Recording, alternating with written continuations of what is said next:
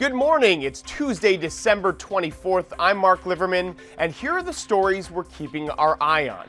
The week-old standoff on Capitol Hill over the articles of impeachment against President Trump shows no signs of ending anytime soon. Democrats are demanding new witnesses. Republicans are calling for a speedy trial. And with both houses in recess until January 6th, the stalemate could last a while. House Speaker Nancy Pelosi still refuses to send the articles to the Senate. Majority Leader Mitch McConnell said Monday he could be convinced more testimony is needed. A vigil was held yesterday for a Texas mother who was murdered after she and her baby disappeared nearly 2 weeks ago. Heidi Broussard and her 3-week-old daughter went missing on December 12th. Investigators say the 33-year-old mom was strangled. Her baby Margot was found alive last Thursday night. Megan Fieramusca, Broussard's friend, has been charged with 2 counts of kidnapping and tampering with a corpse. And according to a recent survey by GearHungry.com, about a third of Americans are not heading home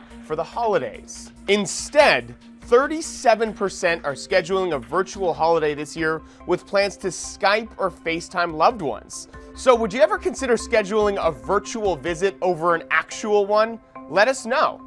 Those are the stories we're keeping our eye on. We're off tomorrow. Enjoy your holiday.